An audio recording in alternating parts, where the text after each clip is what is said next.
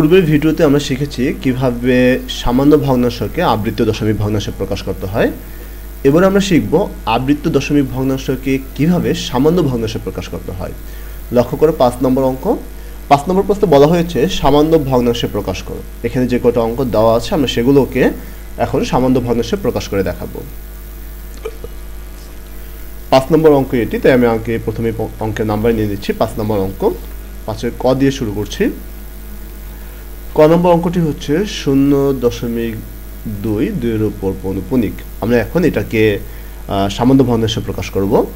মনে রাখবে শিক্ষার্থীবৃন্দ, এই যে পৌনঃপুনিক চিহ্ন উঠাতে হয় নিচে 9 দিয়ে, অর্থাৎ যদি পৌনঃপুনিক থাকে তাহলে আমরা 9 দেব, এবং উপরে দশমিক এবং পৌনঃপুনিক ছাড়া যে সংখ্যাটা থাকবে শুধুমাত্র সেই সংখ্যাটা দেব। তার মানে 0.2 এর উপর পৌনঃপুনিক, এটা হচ্ছে আবৃত্ত দশমিক ভগ্নাংশ, এটা সামান্য ভগ্নাংশ হচ্ছে 9/2। এবার আমরা অ্যান্সার লিখতে পারি, অ্যান্সার 2/9। এবার আমরা শুরু করব খ নম্বর অঙ্ক।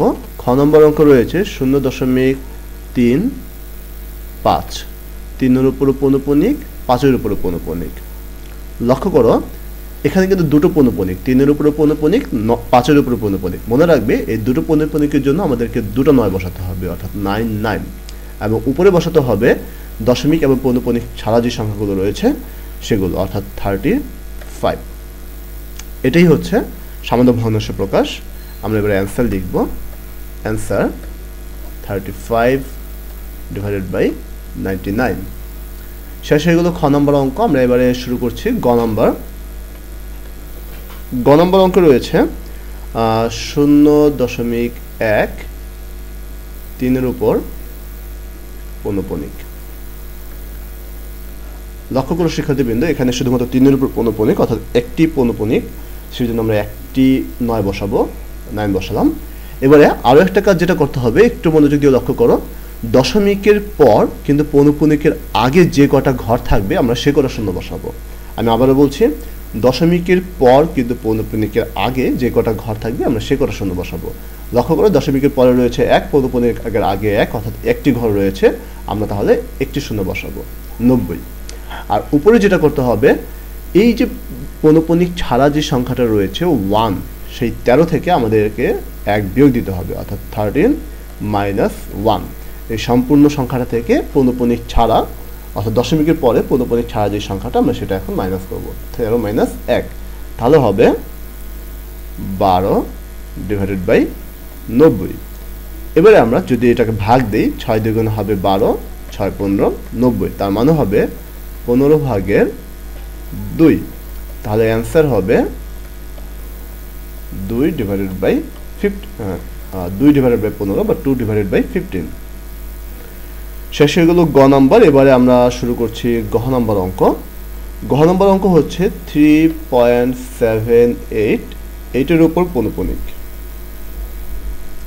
এবারে ঠিক একই রকম ভাবে একটা পৌনঃপুনিক রয়েছে, সেজন্য আমরা একটা 9 বসাবো, এবং পৌনঃপুনিকের আগে কিন্তু দশমিকের পরে মাত্র একটি ঘর রয়েছে, সেজন্য আমরা একটি শূন্য বসাবো, অর্থাৎ 90। এবং উপরে যেটা হবে, এই সম্পূর্ণ সংখ্যাটা থেকে, সম্পূর্ণ সংখ্যাটা হচ্ছে 378, দশমিক এবং পৌনঃপুনিকটা বাদ দিয়ে সম্পূর্ণ সংখ্যাটা হচ্ছে 378, এবং পৌনঃপুনিক ছাড়া রয়েছে 37। আমরা এই 37 এখন মাইনাস করব। যদি মাইনাস করি তাহলে হবে 7 আছে 8 হবে 1 হলে, 3 আছে 7 হবে 4 হলে, আর এখানে 3, অর্থাৎ 341/90। এবারে আমরা যদি এটাকে একটু রাফে ভাগ দিয়ে দেখি কি হয়। 90 দ্বারা 341কে আমরা ভাগ দেব, যাবে 3 বার, 3 0 0, 3 নং 27, 270।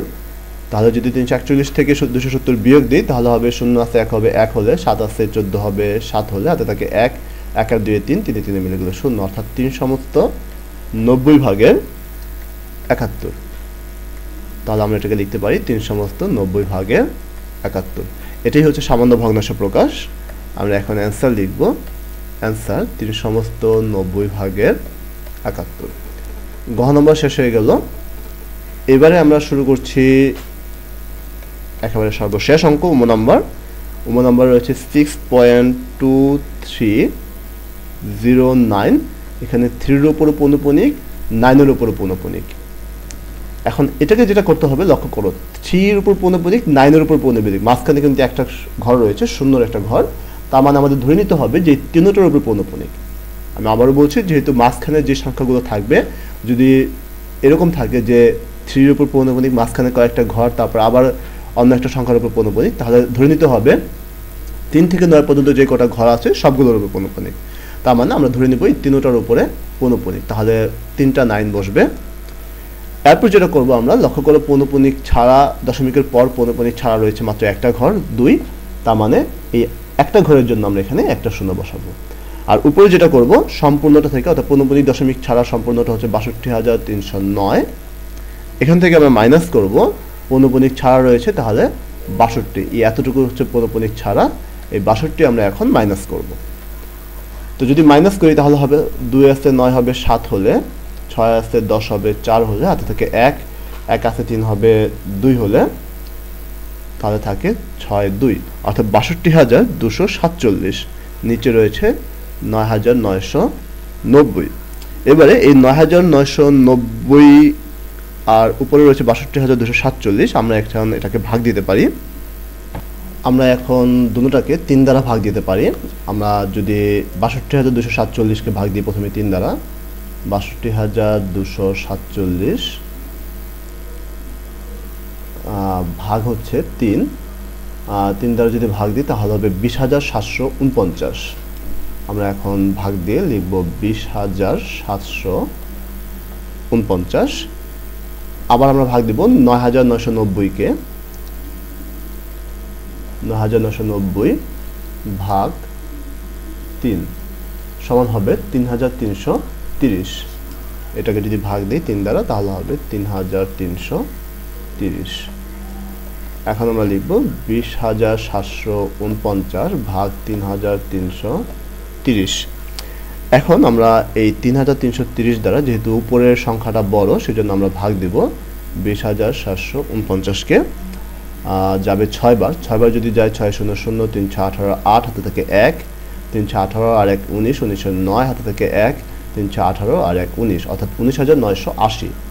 0 আছে 9 হবে 9 হলে, 8 আছে 14 হবে 6 হলে, হাতে থেকে 1, 51 10, 10 আছে 17 হবে 7 হলে, হাতে থেকে 1, 51 10, 10 10 মিলে গেলে 0, হাতে থেকে 1, 1 আর 1 2, 2 2 মিলে গেলে 0, অর্থাৎ 769।